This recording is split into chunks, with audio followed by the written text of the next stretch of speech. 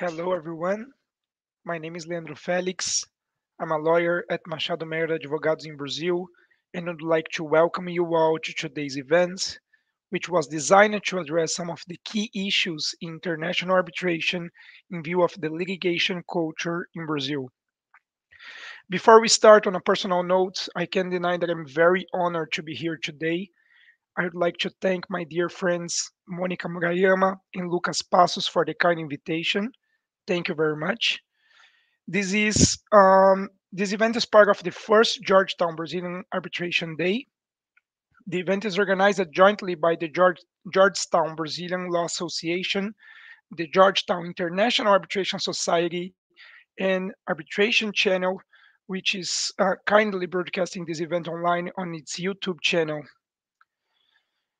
This is the second of a series of 4 events taking place today. The topic of our discussion is the Brazilian litigation culture impressions from international arbitrators. And we were able to put together a team of 4 distinguished international arbitrators who I will start introducing now. The first panelist I would like to introduce is Professor Marcelo Huck, who I'm sure is well known by all of you. He's a founding partner of Huck Otranto Camargo, a firm based in São Paulo, Brazil. He's a professor of international law at the University of São Paulo and has served as an arbitrator in hundreds of proceedings. Our second speaker is Maria Claudia Procopiak. She's an international arbitrator, former deputy counsel of the ICC, and the founder of Procopiak Arbitration, a London-based firm.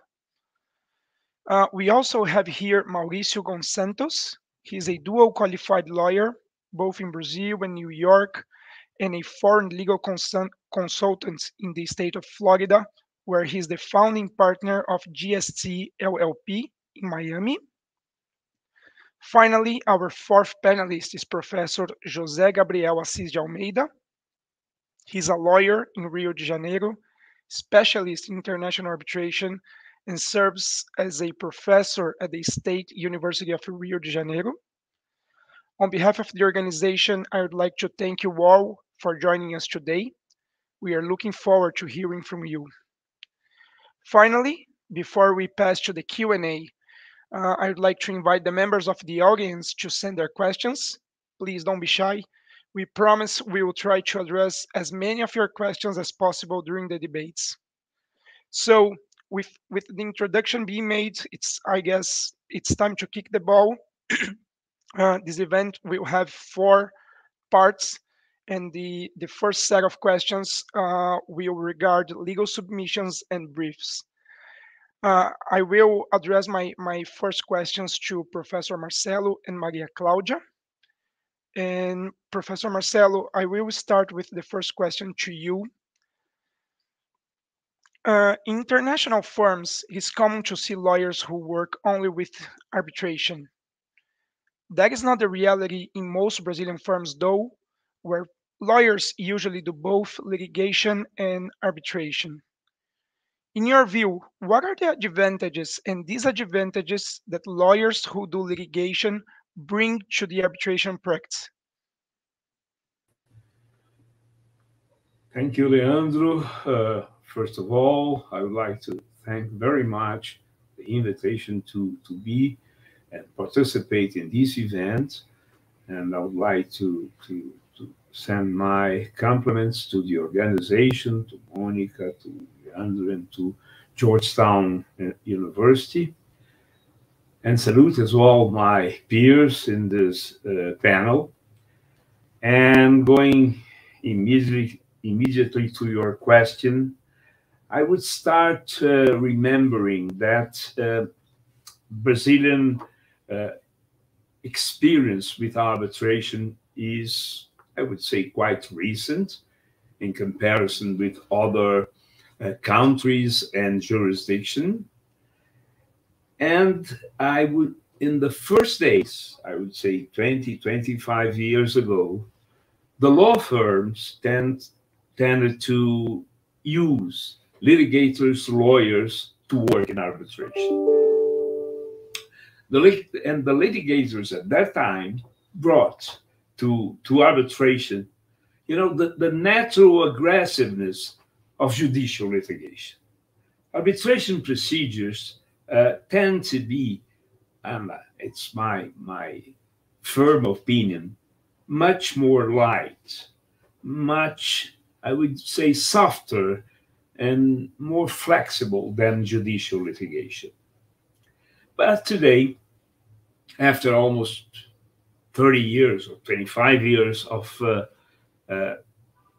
Brazilian experience with arbitration, I think that lawyers working in arbitration understood that the climate in arbitration is quite different and try to behave accordingly.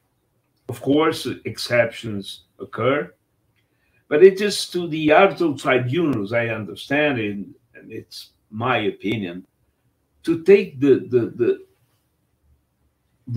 opportunity to teach those stubborn lawyers and try to adequate their behavior to the arbitration culture. Recently, and I would like to mention the Brazilian experience, some law firms, I would say the bigger ones, are creating arbitration sectors, arbitration areas with lawyers working solely in arbitration. Those lawyers start working in arbitration from the very beginning of their careers and keep working only with arbitration. On one side, I think it's a good tendency. Lawyers familiar only with arbitration, I would say they tend to be from the very beginning of their practice more and understand more the rules, the flexibility rules, the behavior rules of the arbitration, of an arbitration hearing, which is quite different from a judicial hearing. But, and this is something that I would like to stress on the other side, could be in my opinion, of course, a problem. I think, as we say in Brazil, the lawyer, and I think this is my opinion, has to have some experience on leaning their bellies on the court's counters. I think the experience of a judicial court is very important. It's useful to organize a professional good experience to go to a judicial court, to understand the strategy of the judicial procedure, and then adapt this experience to the arbitration cases. I would say efficiently adapt. I agree that arbitration has its own procedural rules. I agree, this is undeniable. But the procedural experience before judicial courts brings to the lawyer the exact sense of strategy and the sensibility to define when a pinch of aggressiveness is necessary.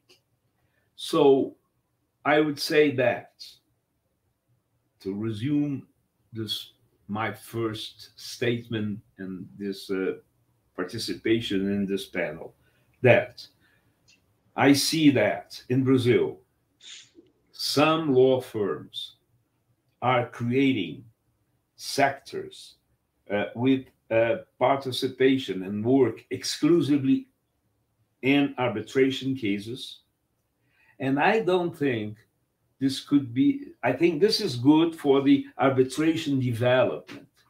But I understand that, a little bit of judicial court will help a lot the construction of a good arbitration lawyer.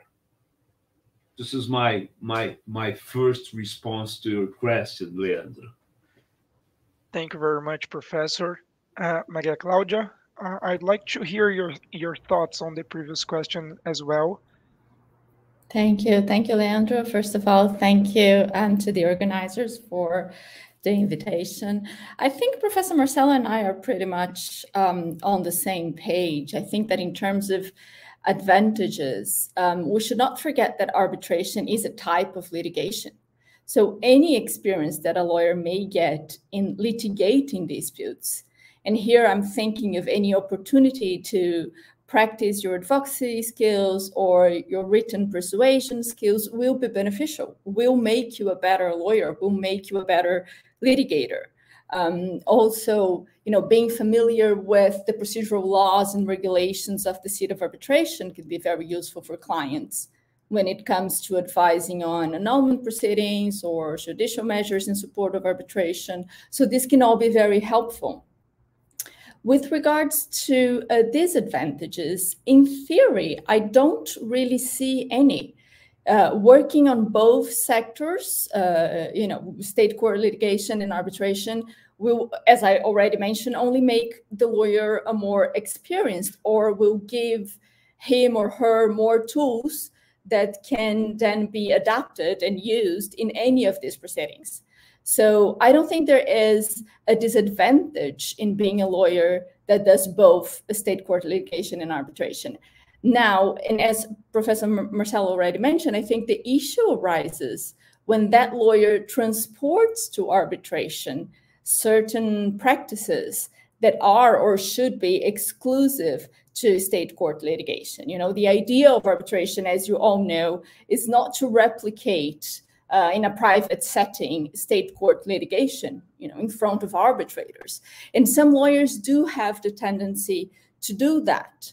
So I think that that is when the benefits of arbitration get lost. As Professor Marcelo also mentioned, arbitration is supposed to be a more flexible proceeding.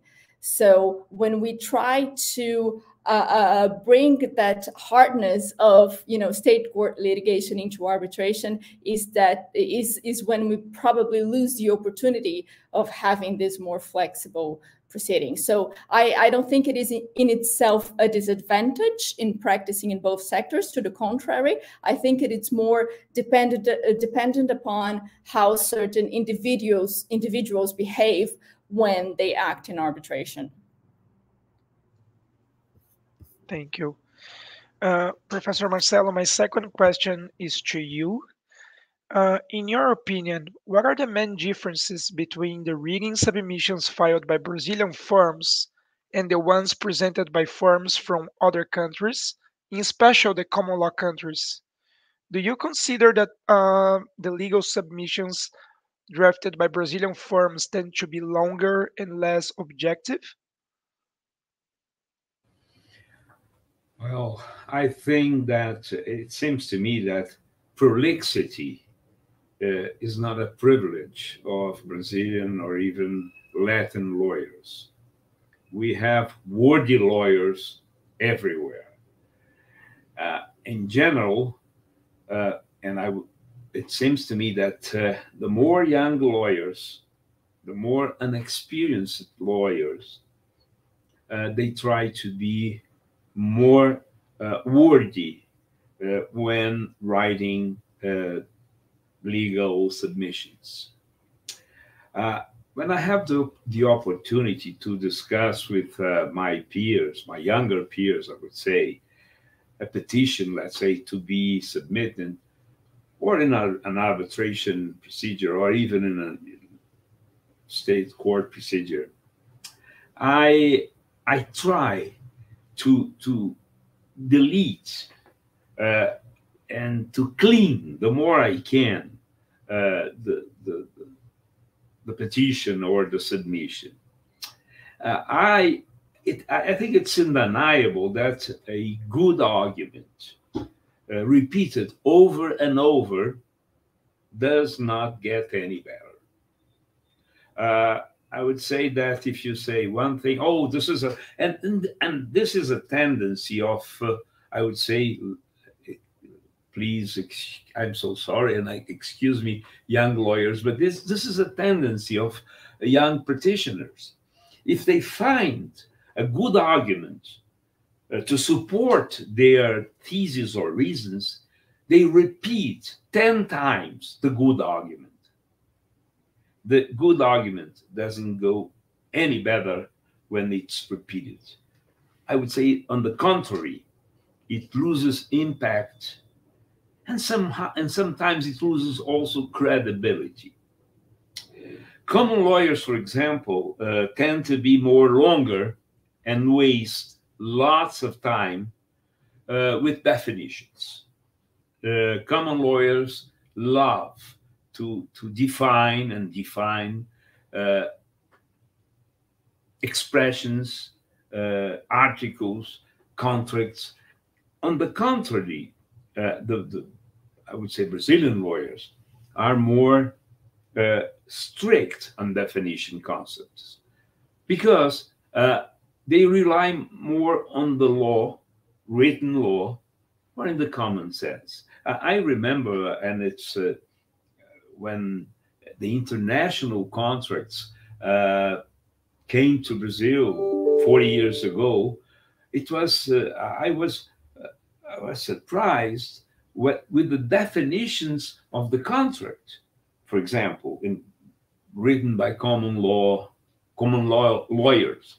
Let's say definition of the contract. The contract is this contract and no other paper that you have over your table. The articles of this contract are the articles of this contract, and you cannot take any other article. So this kind of constructing the contract, I see sometimes in submissions, in arbitration, or I mean in judicial procedures in general. So this contractual experience, I think, influences the common law lawyer. But to be objective, people express themselves according to their culture.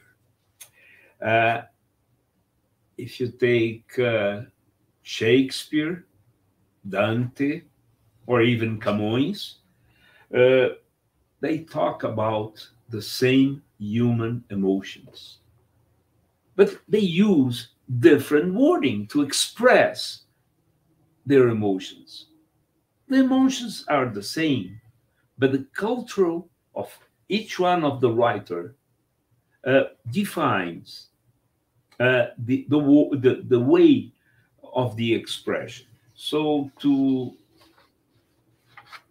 say in a very single phrase, to answer in a very single phrase your question, Leandro, I would say that lawyers are the same. Wherever you look for them, they try to be clear, they try to be convincing, they try to be objective. But the art of legal writing is to be objective, clear, understandable, but without or avoiding to be tiresome or wearing.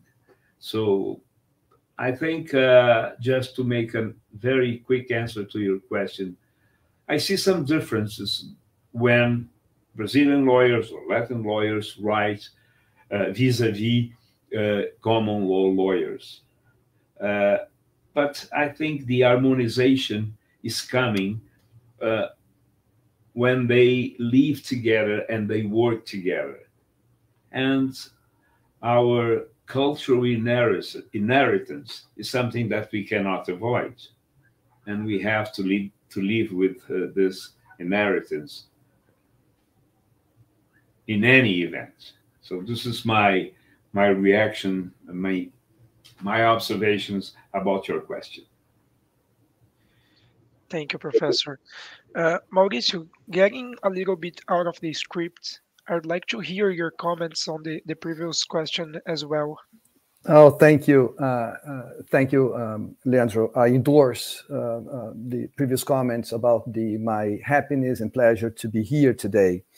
I have a very quick comment on the first question, if I may, and I would focus on the experience. I agree with Marcelo and Maria Claudia that experience is key, and it may give, and normally it gives the flow of the art of advocacy, art of persuasion. It is a big mistake for lawyers, especially young lawyers, who think that arbitration is glamorous, arbitration is charming, arbitration is appealing, so I'm going to dedicate solely on arbitration. I think the experience that you may have before local courts is an important one. The more you ride bikes, the better you ride motorbikes. The disadvantage I see, although I'm not in complete agreement with Maria Claudia, I think the disadvantage or the risk is to bring a too much litigation mindset or even a too much domestic mindset to international arbitration. This, even if the lawyer is a power machine, he or she needs some adjustment in order to work in international arbitration. On the second point, I would add two components. One is sometimes the abuse, especially from Brazilian or civil law lawyers, the abuse of citation on scholarly opinion and the entire body of the case law. And not exactly the holding, but the entire body of the case law and citation of a scholarly opinion. If the arbitration panel is a common law lawyer, scholarly opinion, okay, may help, but this is not they are used to see and hear and take into consideration. Finally, there is one thing that I can see from civil law and common law. Civil law lawyers use more passive voice. The car was bought by John. Common law lawyers use the active voice. John bought the car. It flows better for a common law lawyer mindset. That's my 2-cent comments, Leandro. Thank you, Mauricio. So the third and final question of this first part, I'd like to make to Maria Claudia. Based on your experience, do you consider that Brazilian lawyers tend to have a more belligerent approach than international lawyers from other countries, especially the common law countries? And if so, what are the practical consequences you see in terms of the number of motions for clarification and judicial proceedings trying to set aside arbitral awards? Thank you, Leandro. I honestly don't think that Brazilian lawyers are more belligerent than other, we call it international lawyers. It's hard to find a definition or a group which is the international lawyer, but other traditions can be very, or other legal traditions can be very aggressive and belligerent as well.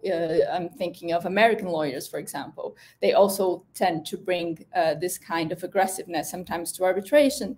And I honestly, as I said, I don't think that Brazilian lawyers are more belligerent. I don't think that throughout the proceedings they will create more incidents or they will, apply tactics that could be seen as more aggressive. I don't think so.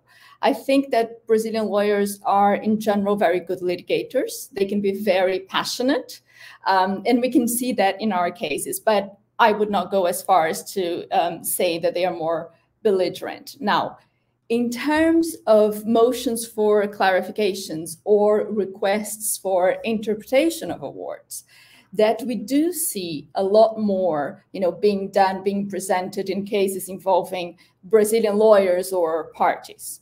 But I think this is more of a cultural issue. I think that Brazilian lawyers, parties, they tend to see those requests for clarification as one less shot, which is not the case.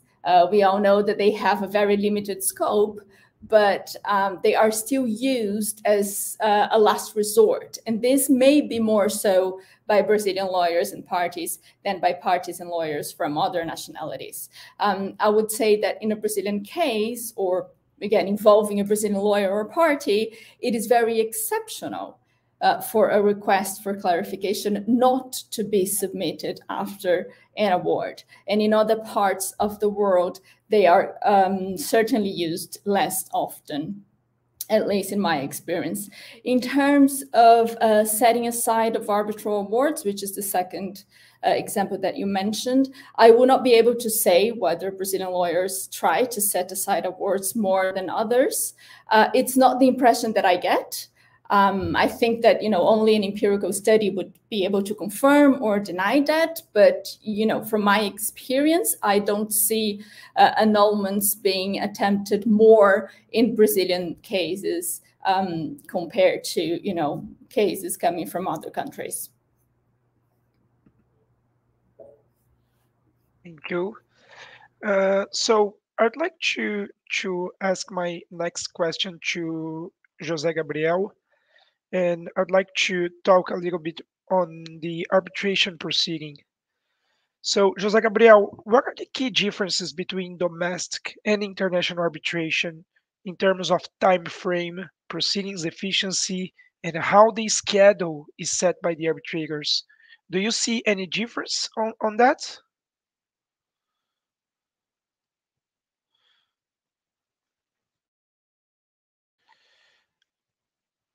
I guess you are on mute. Sorry, this is one of the most heard phrases in recent times. You are on mute. I just wanted to begin by thanking this generous and very nice invitation to be here today with all of you. I would like to thank you also very much, the organizers, and especially Monica Murayama and Lucas Passos. And it is a pleasure to be here. And going straight to the answer, I think that the arbitration proceedings tend to reflect the counsels and arbitrators' legal background. For example, in an international arbitration, the general idea is that the arbitration should have a date to start and a date to end. And this date should be set forth in the procedural calendar at the beginning of the arbitration. And so the calendar shows the events that will happen during this arbitration, the date for each of these events, and that gives a certain predictability of when and how things are going to happen in the arbitration. In Brazil, in opposite, the idea is a little bit different. The idea is that the calendar covers the initial submissions of the parties, states that the production of further evidence, expertise, exhibition of documents, hearings, etc., will follow a second calendar and a specific calendar that will be later constructed and decided by the arbitral tribunal. And this reflects easily the model of the Brazilian Civil Procedure Code.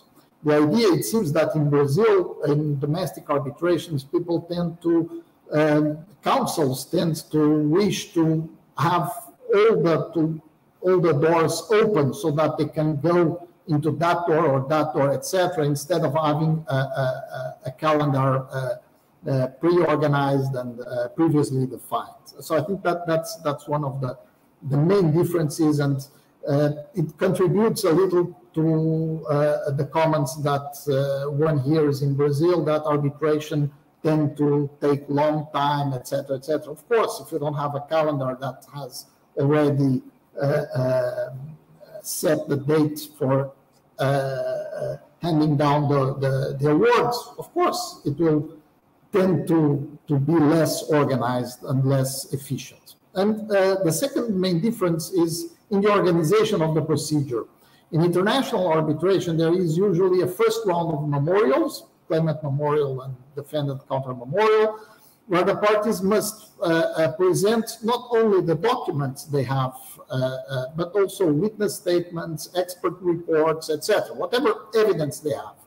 And there is a second moment of the arbitration when there is the production of evidence in the hands of the other party or in the hands of a third party, followed by a second round of memorials. A second round of memorials where the parties will comment and will discuss this evidence that was put forward in this sort of discovery procedure.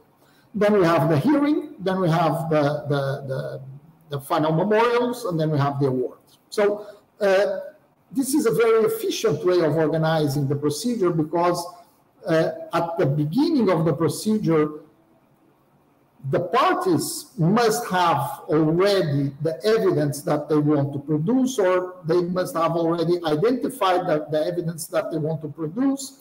And so this is very much concentrated at the beginning of the arbitration. And so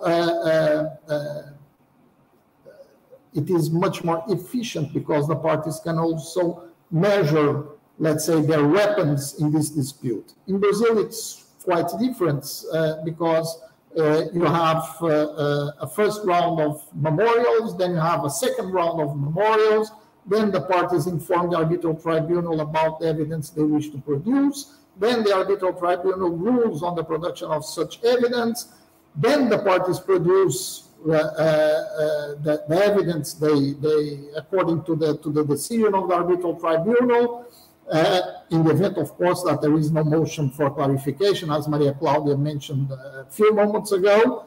And then we will go to the hearing, and if there is an expertise, we will start the expertise, and then there will be a hearing, and then there will be final memorials, etc. And so it is much less efficient as a procedure, because it seems that we are shooting in every direction instead of concentrating in the procedure. And then there is, from my point of view, a third major difference is the extension of the delays. In international arbitration, my feeling is, my experience is that the delays are shorter. That's while in Brazil, major submissions can have 90 days, or even I've seen 120 days, etc.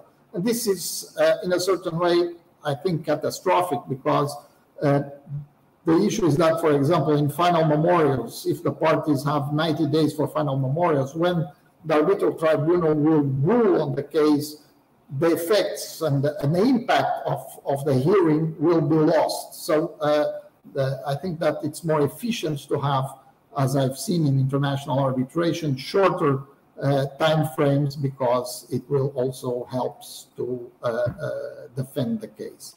I think this is the key difference from my point of view. Thank you, Leandro. Thank you, Professor. Mauricio, I'd like to hear your comments on legal privilege, which I believe is one of the hot topics in the difference between civil and common law systems. Usually, common and civil law systems provide for a very different approach to legal professional privilege, as common law countries usually provide for a greater protection to privileged materials, such as the attorney-client documents. So, what do you consider are the key challenges that such difference brings to lawyers and arbitrators dealing with privilege claims in international arbitration, especially Brazilian lawyers and arbitrators? Okay. Well, again, thanks for inviting me, Leandro, Lucas, and Monica. Your question contains a statement in a question itself. The statement is there are differences. And the question is what the challenges are. So as an introduction, first we have to consider what international arbitration is, because your question lies on international arbitration. And there is a huge, well, there is differences, statutory differences. For example, in Brazil, there is no definition of international arbitration, but rather the definition of a foreign arbitral award. So here I will take international arbitration as a very broad concept in a very broad spectrum. International arbitration commonly brings together parties, arbitrators, lawyers from different legal system, cultural background, and professional conduct backgrounds as well. International arbitration in that spectrum is truly a melting pot. Therefore, the largest or the biggest challenge for all involved in the international arbitration is first and foremost to really understand the characteristics of this environment. All parties involved, all players involved, arbitrators, parties, and of course, lawyers. For lawyers, international arbitration is not a litigation in another forum. You can be an outstanding lawyer before court system, but you are not an efficient lawyer in arbitration because you disregard some of the characteristics of the international arbitration, this melting pot. It's not even, domestic arbitration is not even, so the challenge goes also to the domestic arbitration practitioners. You do not, because you are an outstanding lawyer before a local or domestic arbitration, you don't have to assume that international arbitration is domestic arbitration where the arbitrator merely speaks a different language. So the seminal tip for lawyers is the following. You should be aware that your familiar rules, including professional conduct rules, may not be applicable before an international arbitral tribunal.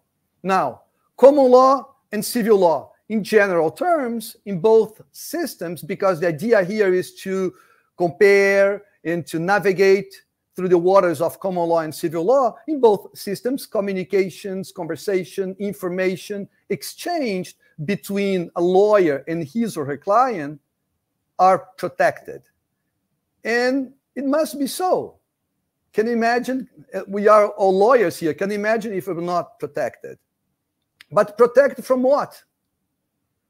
From being disclosed or from being subject of testimony. And now we have to also to understand the common law mindset.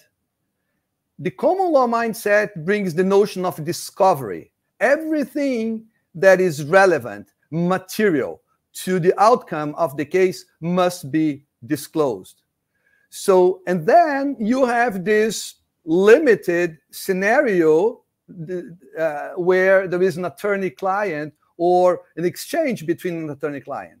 And there where we can find the notion of privilege. One step back, still discovery, and this is a broad comment here. When we discuss about discovery, The common law lawyer knows already that everything that we can discuss about materiality, relevance, etc., but everything must be put on the table, regardless if it is harmful or beneficial to the client. And that's a huge difference between common law and civil law, or US and Brazilian. Brazilian fundamental right of non-incrimination approach prevails, and parties and lawyers have no obligation to full disclosure. So we have, this is the broad idea. Attorney-client privilege, Brazilian Constitution stays there, Article 133, also the Estatuto da Advocacia, the Brazilian Estatuto, the so-called rules of professional conduct, Brazilian professional conduct, also has some provisions regarding this privilege. But the key challenges to lawyers and arbitrators are familiarity of one set of rules and take that familiarity to an international arbitration. Arbitrators' challenges when dealing with that is how should the arbitrators proceed when there is an issue of attorney-client privilege? Now, which the substantive or procedural laws should govern the dispute of privilege? The arbitral tribunal has discretion to apply the set of rules, but the choice of rule may differ depending on the parties, depending on the arbitral tribunal's views, on whether the question of privilege is more on the procedural side, the common law perspective, or the substantive side, which is a civil law perspective. So the question then it may arise are the law of deceit, what the law of deceit says, the governing law of the contract, what the law of the place of document. But with modern technology, we don't know exactly if an email is Brazilian email or US email or French email. The law of jurisdiction where the lawyer is registered, and the law most closely connect to the allegedly privileged communication or document. Lawyers' challenges. Can the client waive the privilege? Common law jurisdictions, yes, because privilege is a right that belongs to the party. Civil law approach, no, because the privilege is a professional secrecy and shall be kept as confidential by a lawyer, even if a client has waived. To finalize, Leandro, then in international arbitration comes into playing those soft laws. And then we have here the IBA or Prague rules, specifically IBA rules on taking up evidence, international arbitration, IBA rules on party representation, and then we can see a sort of an amalgama, or at least an idea of bridging those two approaches. And according to Article 9.2 of IBA rules on taking of evidence, the tribunal first has discretion. The tribunal also can weigh the relevancy, the materiality of the evidence. And the tribunal can exclude from evidence documents, testimony, based on one of the following reasons. And then there is a list. And 9.2b means when there is a legal impediment or privilege under the legal or ethical rules determined by the arbitral tribunal. I finish with that. The laws, ethical rules determined by the arbitral tribunal. And the arbitral tribunal will take into consideration many things, but from the lawyer's perspective, hey, don't assume that your legal professional conduct, liability, ethical, etc. will prevail. You have to be open to some adjustments and some differences. Thank you. José Gabriel, Mauricio just mentioned and talked about document production and discovery, and I'd like to ask you on this topic, especially because Brazil doesn't have mandatory document disclosure or discovery in the same ways as common law jurisdictions do in for example, the United States. Could you please share your thoughts on this issue, specifically on the challenges that such a difference bring to international arbitration? Thank you, Leandro. With pleasure. I just wanted to make a short compliment to Mauricio's answer. I'm always surprised to see the willingness and the easiness as Brazilian lawyers tend to accept to take the stand and the witness stand and make a witness statement on an arbitral tribunal, and that's very common when it is related with contracts and the negotiation of contracts and the interpretation of the clauses of the contracts, and that always surprised me a lot. That counsels are willing to take the stand to discuss the work that they have done for the client and how they wrote a certain clause or a certain point of the contract.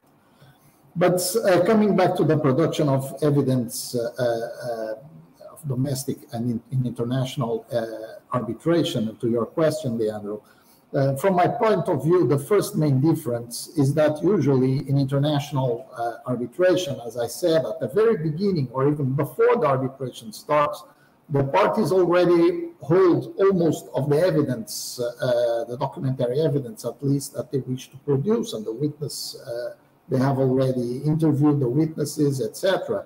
And they have usually reviewed all this evidence in depth, and they have already defined the moment they will produce it. And the parties make a huge effort to be ready at the very beginning of the arbitration.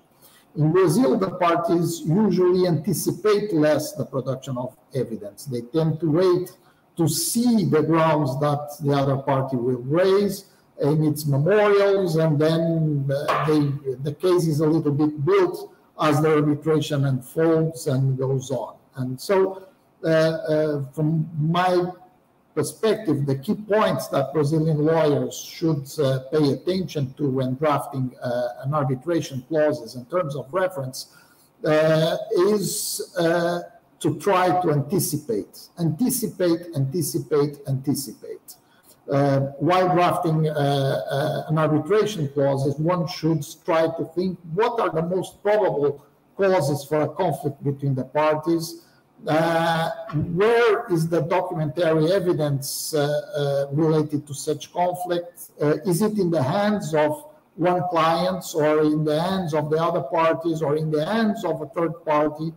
How much information does one client have, and how should this information, and how much information the other party has about this this situation that may, these possible conflicts, and then drafting the arbitration clause accordingly and set a provision about the production of documents and about discovery and about any other issue that may be of concern or that can happen in the future. And the same thing happens when drafting the terms of reference. And the terms of reference is easier because you have already the conflict materialized and you know already what are the main issues of such conflict. And so one needs to make a huge reflection and think about what I'm going to need to defend the point of view of my client. What kind of evidence I'm going to need, and if I understand or if I suspect that some part of this information or of some part of this evidence is in the hands of the other party, I must include in the terms of reference a provision, a specific provision for the production of such evidence. I think that the key word is anticipate, anticipate, and anticipate. And the beauty of arbitration exactly is that it is not mandatory to follow the background of the civil procedure that or the procedure in short of the councils. You can create the rules that will apply to such arbitration, and also, of course, to the production of evidence. So once again, the key word is to anticipate. Thank you very much, Leandro. Thank you, José Gabriel. So I'd like to move to the third part of our questions and hear your thoughts a little bit on the hearings in international arbitration. So my next question is addressed to you, Professor Marcelo. In civil law countries such as Brazil, judicial proceedings rely heavily on documentary material as opposed to oral testimony, which is quite different from what happens in common law countries. Do you think that this brings any difference on the way civil and common law lawyers prepare to a hearing and on their posture during the hearings? Well, from the beginning, I see no basic difference in the evaluation or in evaluating the weight of the evidence when we take the practice of Brazilian or civil law lawyers and lawyers coming from other legal systems. I understand that this is a very, very personal approach each lawyer has. And this approach is different, varies according to each case. Evidence is a crucial issue in every procedure. And when you say, is there a difference between oral evidence, testimonies, or documentary evidence? If you allow me, Leandro and dear colleagues, I would try to bring an interesting case from many, many decades ago when I was a law student at the University of São Paulo. It was, I think, the 11th century, a long time ago. We had at that time a class. I don't know if I don't think there's still the same class called legal medicine, medicina legal. It was a class related to the analysis of some medical situations involved with law, legal psychology, mostly related to criminal law. At that time, in the 60s, we had a professor in this class. His name was Professor Costinha. And he was, he was a doctor teaching to law students. And he was a very, very popular professor. His classroom was always full because he used to teach his lectures in a very, very interesting and curious way to the law students. And I remember one class, he was teaching the class. I can't remember the subject matter of the class.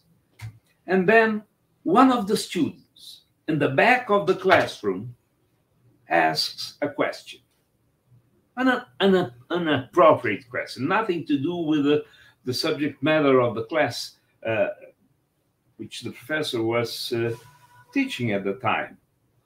And he asks the question. When he finishes the question, Another student says, what a stupid question you're raising now. You're wasting our time with this subject that there's no link what we are talking about. You are an idiot. The guy, the student from the back, says, you're a stupid, you're an idiot. And he comes across the class to the other guy, and they start a fast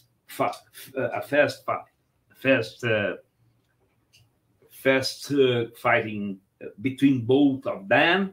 All the classes, you can imagine the terror of the class. Two students, colleagues, fighting in front of us. Then Professor Costinha says, "Stop, please stop." And the two students immediately stop. And the professor says, "Dear students, it was prepared. I was rehearsed this situation with your two colleagues. Now you have to do the following task. Please try to write in one page what you did see occurring in the class. What is your testimony about what you have just seen in the class?" He took all the papers, and next class he comes with the papers and he comments the papers.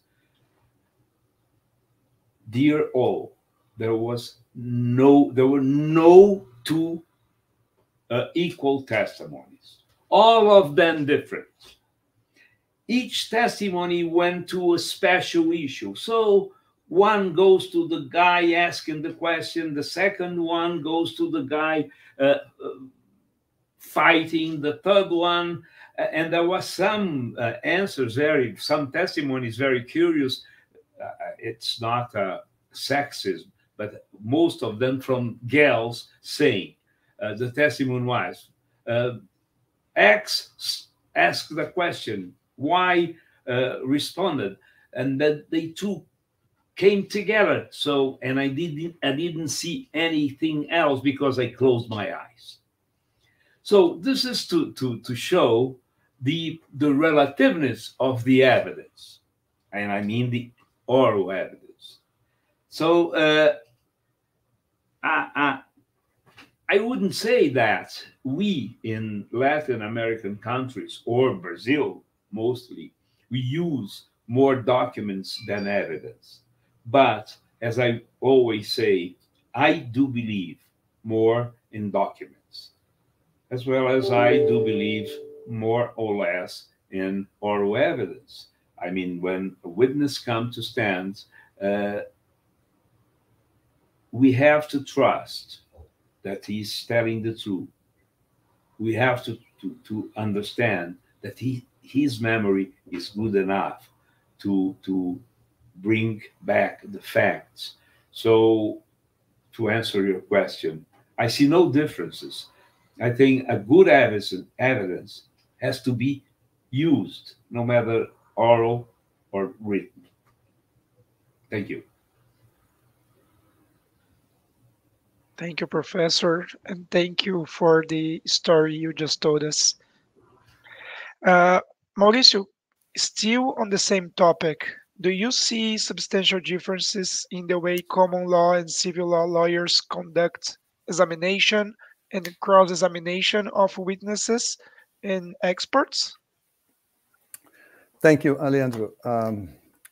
The short answer is yes, but let me elaborate a little bit more. I have a sense, and some people do not agree with me, but I can see today the following scenario in international arbitration. We can see, as far as I see that way, an internationalization of Anglo-Saxon arbitration. To some extent, there is an Anglo-Saxonization of international arbitration or civil law arbitration.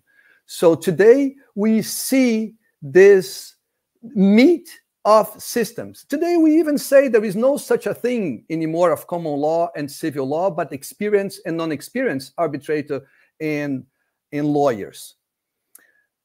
We can see, as we are discussing today, Georgetown students, how many Brazilian students are at Georgetown? They are going to take everything that they learn here in Georgetown, in Washington, US, to Brazil.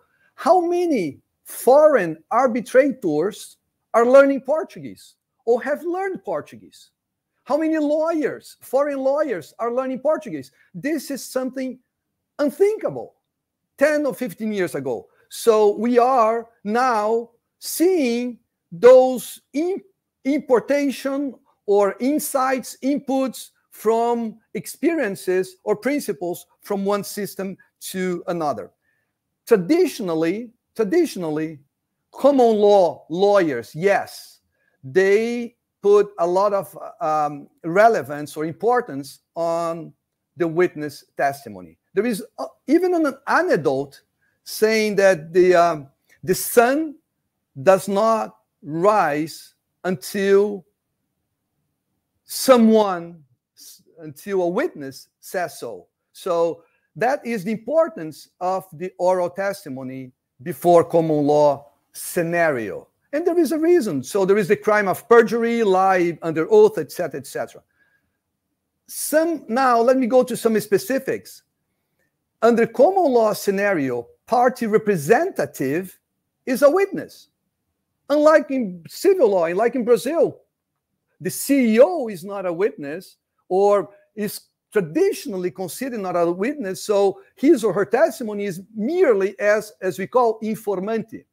Under common law, he or she is a very important witness who is going to be subject to cross-examination. So his or her testimony, oral testimony, is very important regardless the existence of documents. Preparation of witness. This is also important. The interview the lawyer has with the witness and the preparation, how to behave during the upcoming hearings. And this is something that common law and civil law has differences. Witnesses, this is a sort of a stereotype, and I apologize for that. But normally, civil law and Brazilians, we are very outspoken. When we receive a question from someone, we tend to answer more than what was asked. And this gives ammunition from the opposing counsel during cross-examination. So a lawyer, a good lawyer, tells the witness, you're not going to lie, you can't lie, but you're going to ask exactly what the question was about. Don't make a speech, even if you know, because this you can give ammunition to the other party. Don't guess if you don't understand. Don't be careful with what we call double negative question. I can go over this one later on. Lawyers, be prepared for raise objections, because during the cross-examination, so lawyer tries to discredit the witness. Do not exaggerate on objections.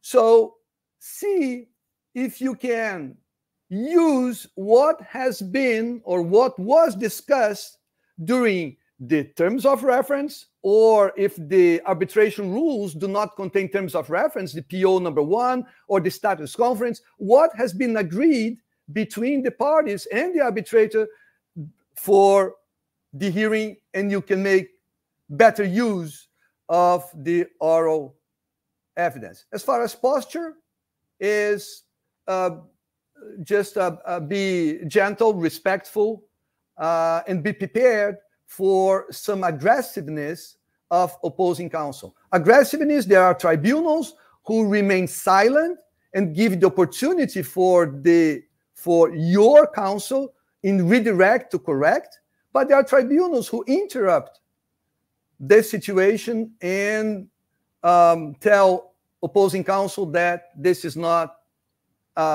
litigation, but rather international arbitration, where the rules of the game may be different.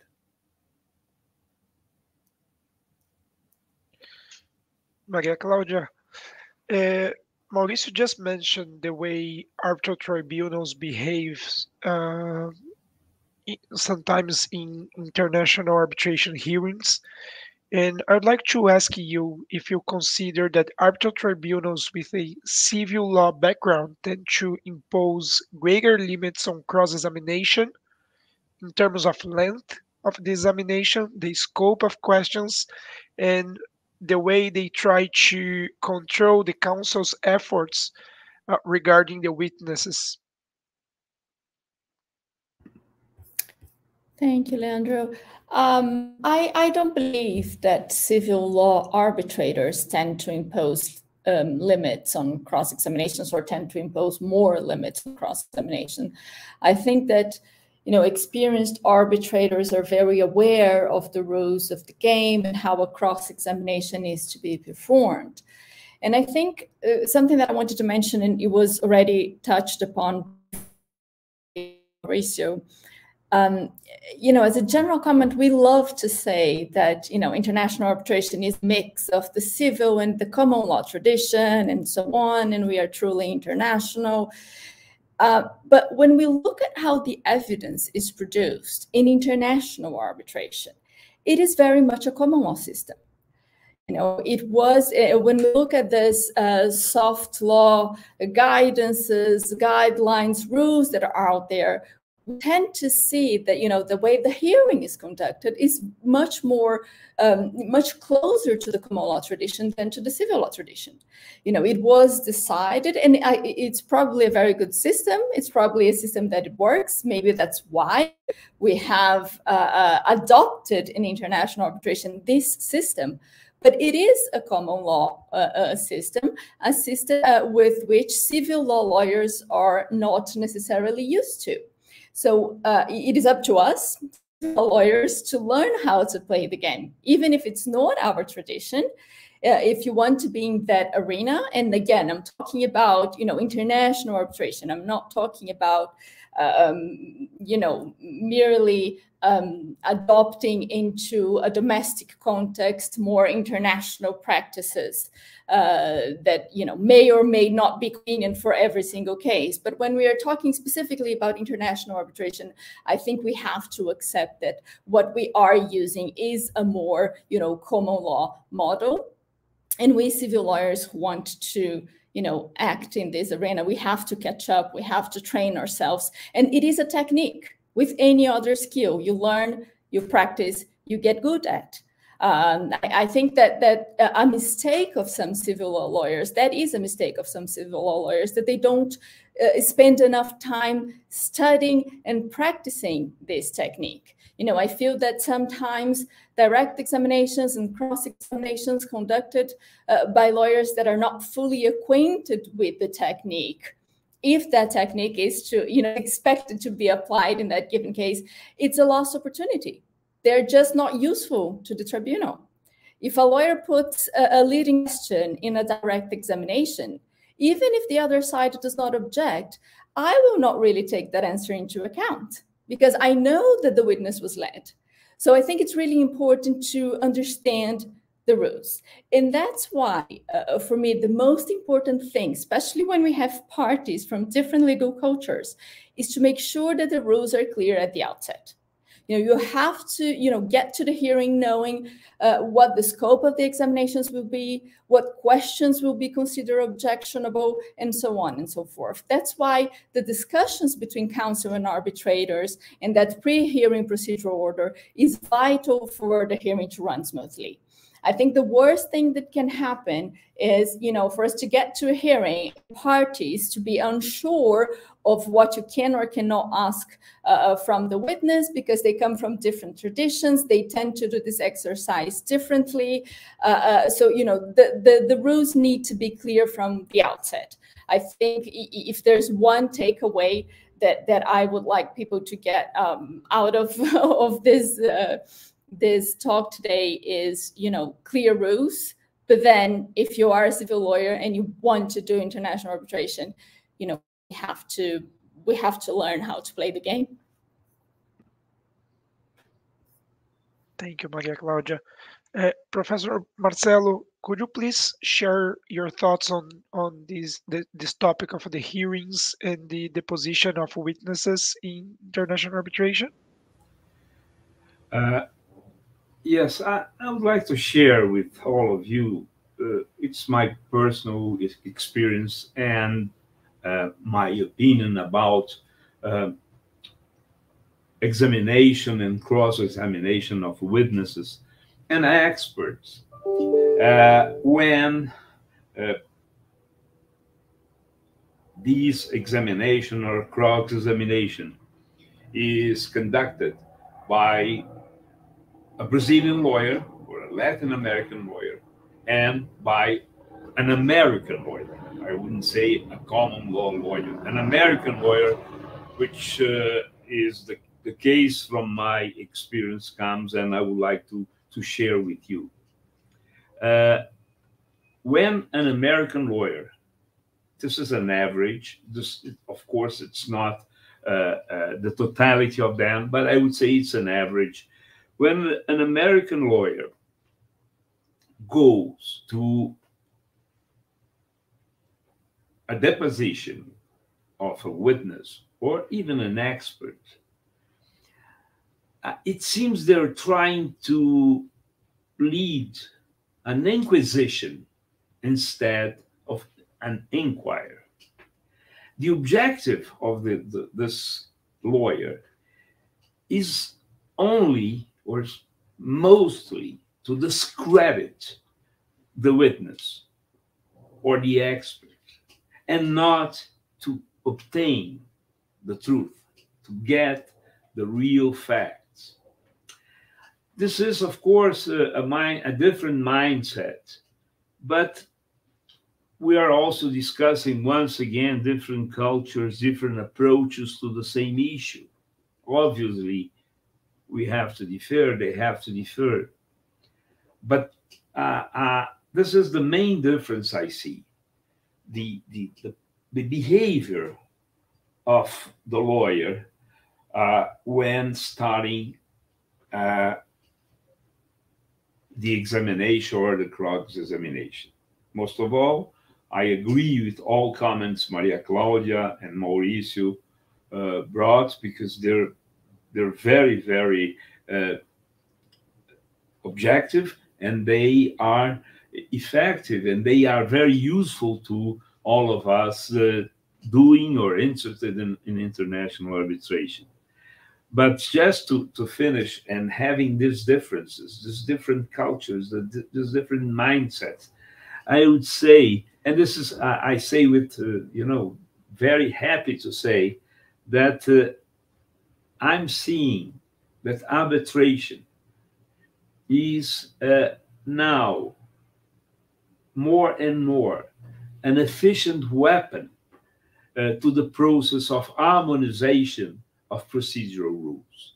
I would say, as José Gabriel said before, that we have some common law practice adopted to the international arbitration. As well, we see some civil law practices getting together and creating a very efficient ground to conduct arbitration and to get to the, I would say, to the exit, the good solutions in arbitration cases. I think this coexistence of systems in arbitration, instead of contrasting or bringing difficulties, on the other side, I see they're helping to construct, to build a new posture, a new procedural system, which is efficient, which is valid, which is growing everywhere in the world today. Thank you, Leandro, for this little comment. Thank you, Professor. I'd like to move to the final part of our discussion here and ask you on some practical tips for the members of the audience. And my first question for this fourth part is to you, José Gabriel. What would be your main advice regarding storytelling, cross-examination, the use of visual aids, and techniques for reading the room that you could give to Brazilian lawyers participating in hearings in international arbitration disputes? Thank you, Leandro. I think that Brazilians are very creative and they usually excel in storytelling. You see Brazilian soap operas, the success they have, Brazilian television, Brazilian films, everything. And so they usually excel in storytelling, cross-examination, the use of visual aids, etc. Brazilians are also quite sensible to the room and to the reactions of the arbitral tribunal and of the opposing party and its counsel. So in international arbitration, the speech is normally more pasteurized and less emotional, let's say. So my tip would be to start slowly, speak with emotion, and go step by step, use little visual aids, gradually increase the tone or the emotion, and keep an eye on the arbitral tribunal and to see how it reacts. If it is positive, then go for it and increase the emotion. The other tip is try to be cheerful. Even if the case is complicated, even if your client is in a very bad situation, even if your client has suffered a lot, try to be cheerful, and try to be happy.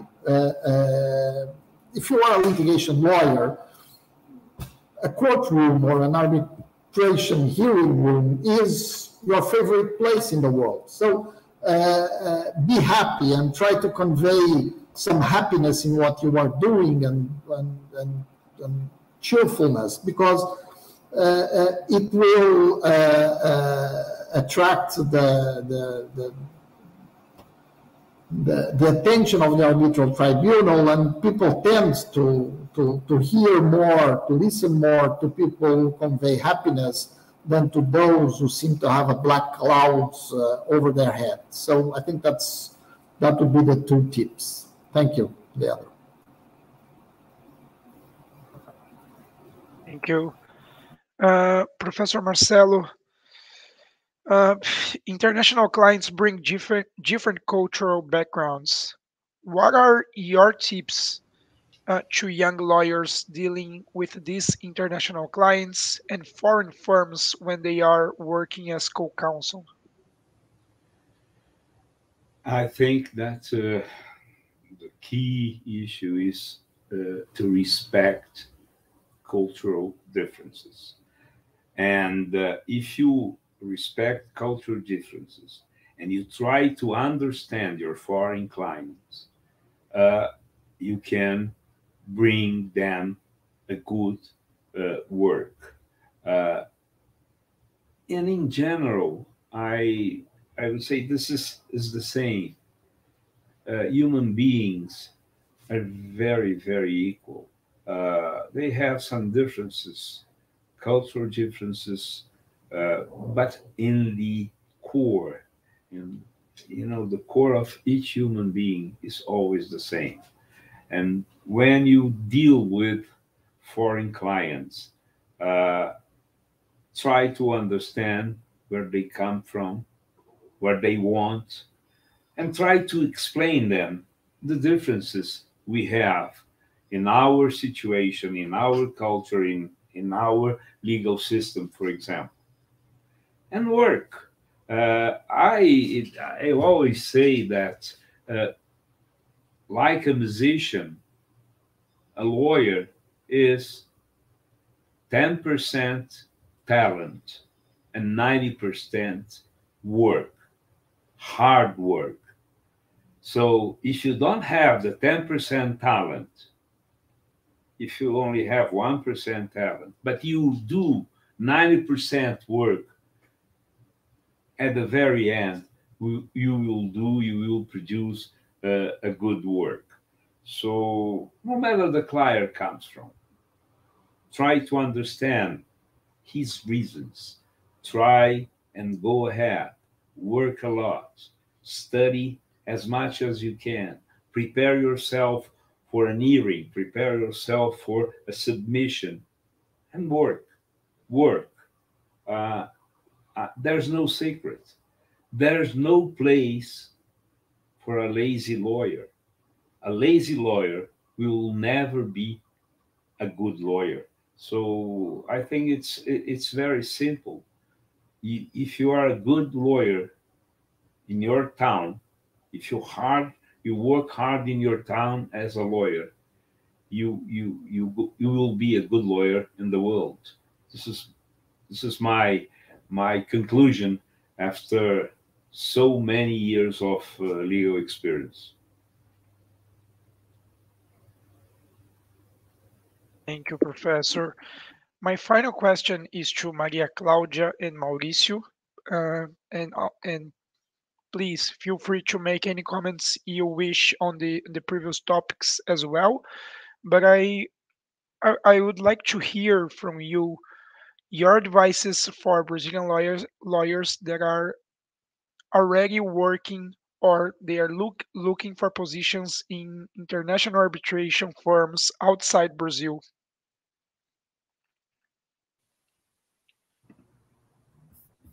So, Maria Claudia, if you want to start.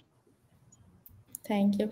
Well, I must say, I think I have to be honest and say that, you know, with the state of the world today, finding a position in an international law firm is not that easy as it once was. I think maybe it was even Mauricio who mentioned, you know, you have nowadays international arbitrators learning Portuguese, and, you know, 10, 15 years ago, it wasn't the case. I remember when I first arrived in Paris, there was a joke that if you spoke Spanish and walk past one of the big law firms that handle all the cases against Argentina, they would hire you because that's what they needed. They had so much work and so few people speaking Spanish at the time that that's all that matters.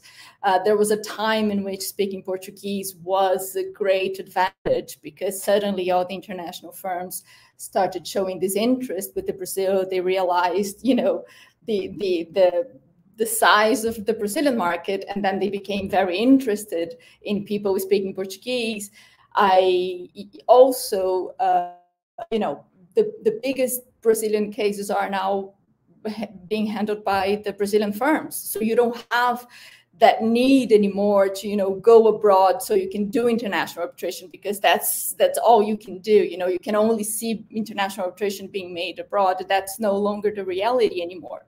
And with that, I do believe that in making a career abroad or finding a position abroad, it's probably a little bit more difficult today. I think the market is very competitive. So if I can give one advice, you have to find something that sets you apart. Of course, if you want to work abroad, obviously languages is a must. But nowadays, again, English is the bare minimum. Speaking Portuguese, you know, it's great, but it's no longer what will open the doors of international firms to you. So, you know, the more languages you can speak, Spanish, Russian, Chinese, they're all very sought after languages. I think, you know, that's a good advice. I also think it's important to show an international inclination and open-mindedness, you know, having a master's abroad or some work experience, for example, internships in international organizations. These are all things that, you know, help build your profile as an international person. But I think the most important thing nowadays, and someone also mentioned this today, is that young lawyers shouldn't see arbitration as an end in itself. You know, arbitration is the process. You need to have knowledge in other things. You need to know the law. You need to know the sectors. So I think nowadays it's very valuable to have, you know, very good knowledge and expertise in construction, for example, in oil and gas, or, you know, natural resources in general. This kind of substantive knowledge is very important. So, you know, I always get a little bit anxious about, all these people going abroad to study arbitration and arbitration only. I do think that you need the substantive issues, and probably this is how you're gonna, set yourself apart from other candidates, trying to find an industry that you can specialize in. Is probably best, because again, arbitration is a process, and at this point, you have very good people doing arbitration everywhere. So the last point that I want to mention, and I'm just going to repeat what Professor Marcelo said. I think people sometimes have the tendency to think that, it's very glamorous to go to an international firm, and arbitration is fun and nice and international when we travel. It's hard work more than anything else. If you want an international career, this is something that you should plan for. If you did your entire legal studies in your hometown, if you never cared for learning a different language, you cannot wake up when you're 35 and say, now I want an international career. It's not going to happen. You have to plan for it. Choose the right elective subjects at law school. Participate in this moot course. There are so many nowadays. Again, show that you have this international inclination, but you have to work hard. If this is something that you want, you have to plan, and you have to chase after that. It's not, as some people might think that just happens, or that some people are just lucky. It's a lot more hard work than luck.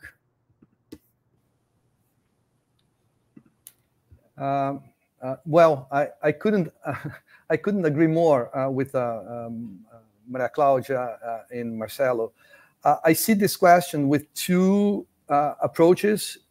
Those lawyers who already work in international firm, and lawyers who are aiming at working on those law firms. So two sets of lawyers. I understand that those lawyers are young lawyers already in the law firm. So my tip of advice for those who already work in international law firm: try to observe the differences, legal, culture, and behavior.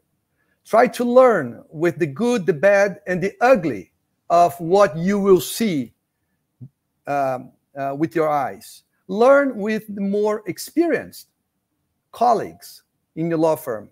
Try to write on the subject that you have experience, procedural aspect, and or substantive aspect of a given case, for example, or a topic that has been discussed in the arbitration. So show interest in going deeper on what you are witnessing. Share your knowledge about Brazilian practice with your colleagues in the international law firm. Brazil is an important player. You may be asked to help the transactional lawyer when he or she is drafting the arbitration clause, when there is a Brazilian party involved, and you may be asked to help the legal team if and when a conflict arises. Those who are looking for positions in international law firms or that deals with international arbitration, first, learn just about everything you can learn about the law firm and its partners. If there are cases, if there is anything that you can learn, you can observe before any interview, please do so. As Maria Claudia said, speak fluently, not only orally, but writingly, if I may say so, at least 2 languages. At least 2 languages. Being international or being part of the international arbitration community means being cosmopolitan. As also Maria Claudia has pointed out, it's important to build up your knowledge on an important sector of the law. Maria Claudia has just mentioned some of them, but try to be different so that you can be remembered. During the interviews, of course, don't show off. If you have ability to bring clients to the law firm, by all means, use that ability, but do not overstate, do not overpromise. And perhaps, finally, and more importantly, be patient. The current generation is a very anxious generation because everything seems so easy. You can click on your computer, Google everything, you can get everything, you can get your cell phone, you have everything on your hands, but you do not have experience for international arbitration just clicking on your cell phone or in your computer. So be patient, be mindful to those comments that have been discussed and shared today. Thank you. Thank you, Mauricio. With this, I guess we are getting to the end of our event. I would like again to thank you, the four of you, for such a great and inspiring event. It is amazing to hear from you. Also, I would like to thank the Georgetown Brazilian Law Association and the Arbitration Channel for making this event possible. Thank you again.